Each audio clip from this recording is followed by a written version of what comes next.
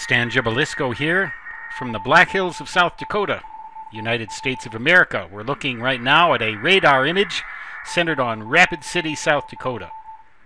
Right there at the center of that ellipse, actually the radar set, right about between the D and the C right there, or right about where that Interstate 90 sign is. And speaking of Interstate 90, anybody driving along Interstate 90 between Sturgis and Rapid City right now might want to take heed of these thunderstorm boxes, thunderstorm warning boxes.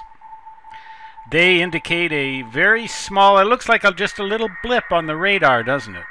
Well, there's golf ball sized hail in that blip. We're having a forecast now. There's another warning up there in northeastern Wyoming. These warnings are going to be popping up for the next 24 to 36 hours almost continuously in this region as climate change exacts its toll on the Black Hills. A little bit of a snark there. See what's coming over here?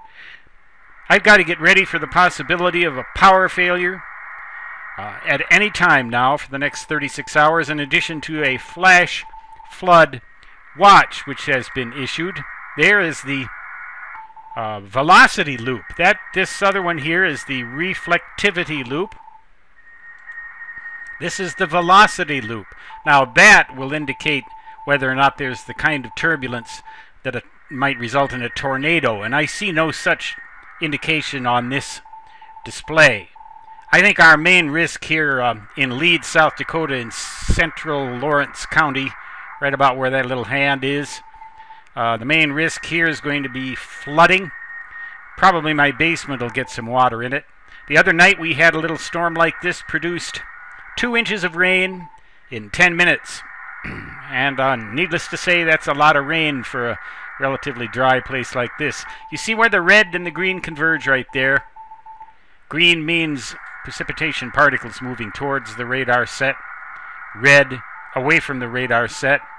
And the radar set right there at the C of Rapid City, where the red and the green converge. Of course, they converge because that's where the particles would pass over. Looks like kind of a southeasterly to northwesterly flow there.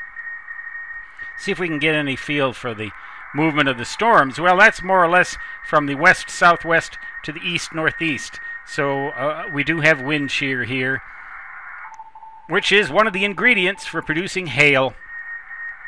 And that little tiny thing there, that little tiny echo, producing golf ball-sized hail. So just because something looks small on the radar, especially in a place like the Black Hills of South Dakota, that doesn't mean it's not harmless. I'm sure glad I'm not. That doesn't mean that it is harmless, I should say. I am glad that I am not driving along there right now. Stan Gibilisco signing off. Till the next hailstorm. If we have a hailstorm here, I'll sure as heck make a video of it for you. So long.